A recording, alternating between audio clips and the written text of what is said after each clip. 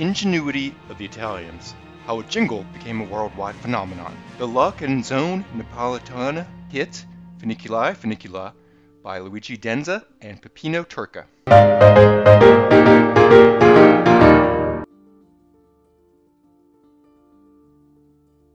Imagine you work at a rundown small market music studio and you normally write so-so jingles that some people in your local radio market might remember. Kind of. Now imagine you're tasked with writing an entire song. But you not only write it, you make a smash, a hit. You are the essence of batting it out of the park. Sorry, for my non-American viewers, that's an analogy of making a small thing spectacular, with boundless creativity, conviction, fortitude, and sheer will. You persevere, in other words. You overcome obstacles, and you make them opportunities. You grow. You learn. You, my friend, are the epitome of the Renaissance age. You are a Renaissance spirit. You tame your fear. You put your all into something. And you make it phenomenal. You make magic. You make the world perceptibly better. You are a superstar. Well, that's exactly what happened in Naples in 1880. You wrote a song that most of the world takes joy from. And that's our story today. The stage is set. Welcome, ladies and gentlemen, to a journey through time and sound as we explore the ingenuity of the Italians and the fascinating story behind one of the most beloved Neapolitan songs of all time. Join us as we unravel the magic behind Funiculi, Funicula. Let's set the scene first. Picture late 19th century Italy.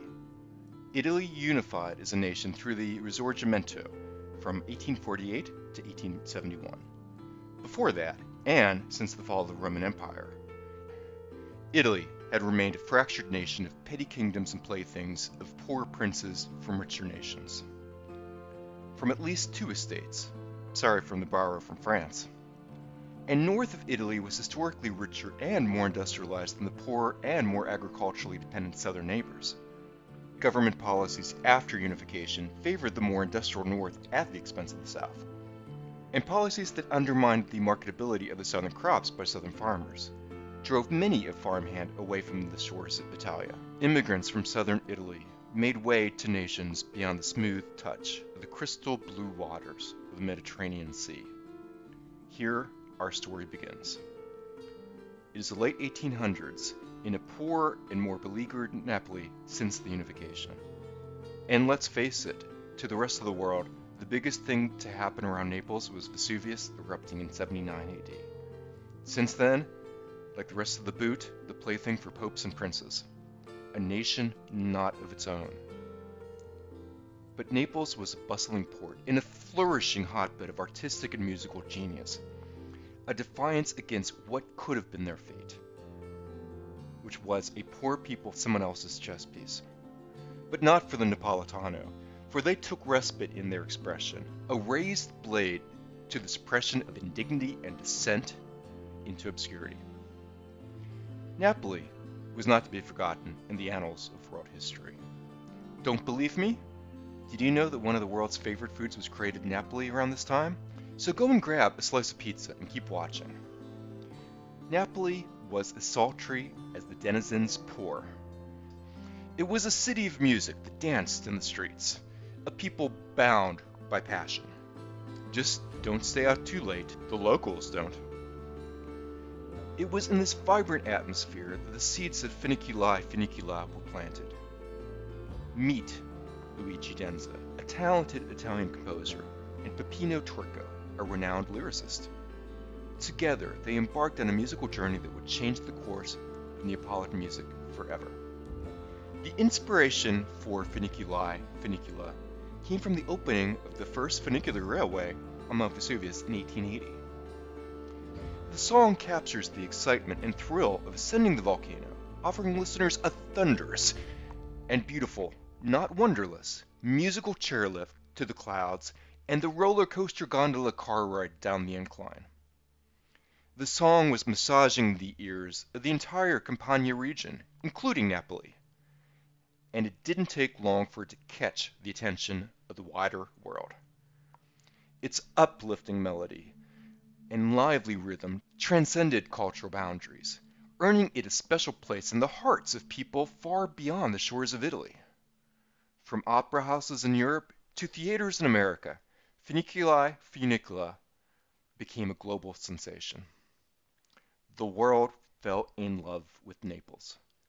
Its catchy tune and spirited lyrics made it an instant favorite, and soon it was being sung in countless languages, solidifying its status as a timeless classic.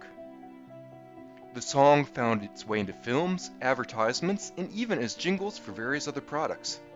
A song about a cableway selling pasta. Now that's staying power.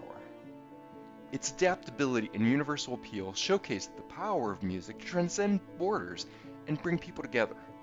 One race, one human family. And it helped unveil the beauty of Napoli folk music, or unofficially known as La Canzone Napoletana, to an even wider world. Songs like Funicula, and O Sole Mio, which was also written in this golden age of Napoli, cemented the world's love for the slice of heaven. Vita Bella. That's amore. Was the love lost in Dean Martin's Song of Napoli about a boy's loss of a girl, or the loss of a homeland, the old country? A tear for a forgotten identity. Today, Funicula lives on as a testament to the enduring ingenuity of the Italians and their ability to create music that resonates across generations. Its joyful melody continues to echo through the streets of Naples and beyond, connecting people with the rich cultural history of Italia, the true Renaissance spirit. As we conclude our journey through the ingenuity of the Italians, we invite you to immerse yourself in the magic of Funicula, and experience the timeless allure of Neapolitan music. Grazie mille for joining us on this musical journey. I hope you found this journey up and down the funicular of a bygone Napoli, and not so bygone, uplifting. This cable car trip made the meek roar and the seas crescendo, as to a touch in long embrace. Musical bliss.